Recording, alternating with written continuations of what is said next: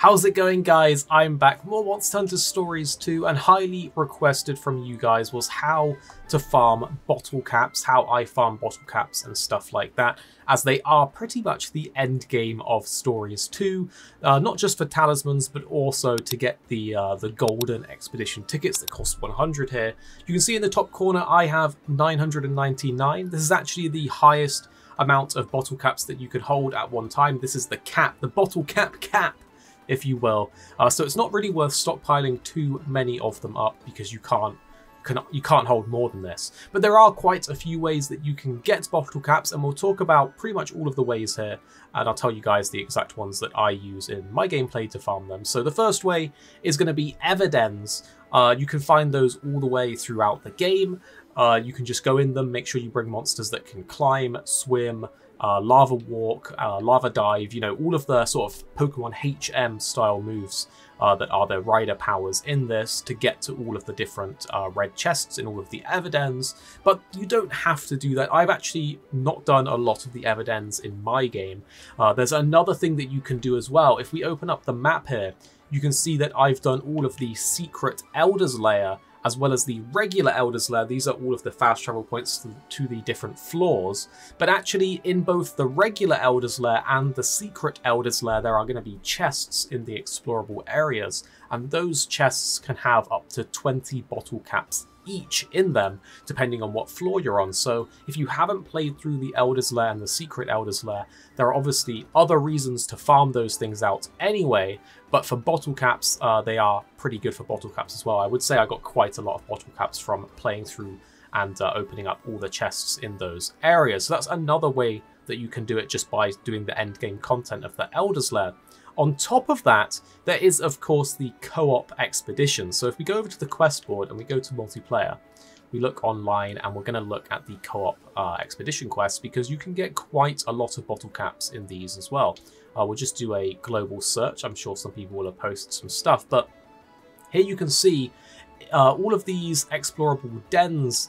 A lot of them give bottle cap rewards, pretty much everything except for the low rank and the high rank Palamute dens. So all of the ones except for the Palamute dens give you 10 bottle caps at the end, but that's not the only way to get them. Inside of these expeditions themselves, there's also chests that can have bottle caps in them. Sometimes you get 10 per chest, sometimes you get 5 per chest.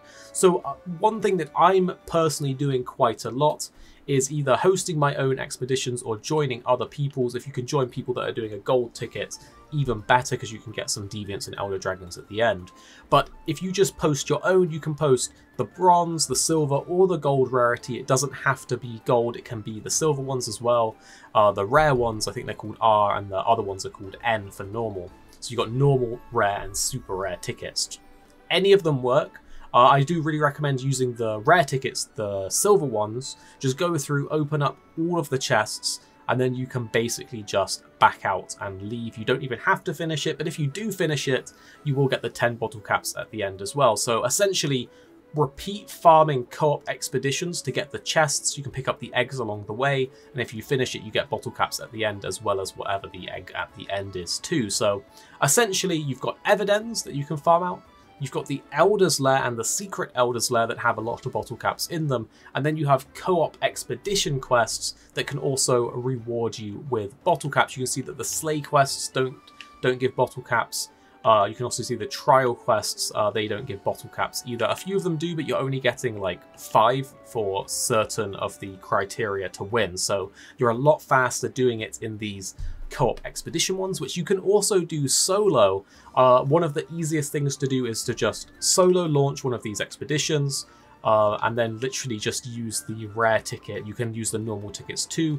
It's sort of either or, but the rare tickets I find are working pretty good to get the bottle cap chests, and just repeat farm that over and over, and you'll have enough bottle caps to basically buy an SR ticket in no time. I wouldn't say I was particularly hoarding my bottle caps. I was just doing a lot of online games, and that's how I got to the cap for the bottle caps. So people were asking how I farm bottle caps. There it is. There's all of the methods that I know of that I think are worthwhile doing. And I do think the most efficient way of doing it is by doing co-op quests, finishing them, or leaving after you've got all the chests and rinse repeating that. So I hope this was really helpful for how to basically farm bottle caps. If it was, do let me know in the comments down below. There are other sub-quests and things in the game that give bottle caps as well. I think one of the ones that gives quite a lot of bottle caps is completing the Monsterpedia, which is in Lelucian. There's a quest giver there that will give you bottle caps for like every 20% of the Monsterpedia you fill out, so you might as well go and grab those as well. But that's pretty much that. Do make sure to stay subscribed if you enjoy these videos, and of course comment if you have any bottle cap farming tips as well. I hope you're all staying safe and having a good day. This was a slightly quicker one, so that's my bottle cap farming methods. Have a great day, and I'll see you next time. Thank you so much for watching this video. You can check me out over on Twitch at twitch.tv/Paradise Central. Make sure to subscribe for more videos like this one, and I'll see you guys in the next one.